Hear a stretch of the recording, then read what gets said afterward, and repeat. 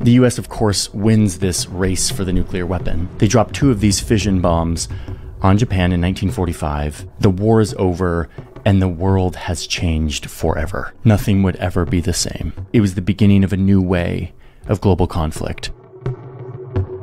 A few years later, the Soviets made one of their own, and thus begins a new race. Who can make the bigger bomb? And this is where the US is like, let's not just do the thing where we break atoms apart, let's do what the sun is doing, fuse the atoms together. That's way more powerful. And they figure it out just a few years later, and the results are insane. Those are capable of megatons of power. 1,000 times more powerful. Because apparently, leveling a city was not powerful enough.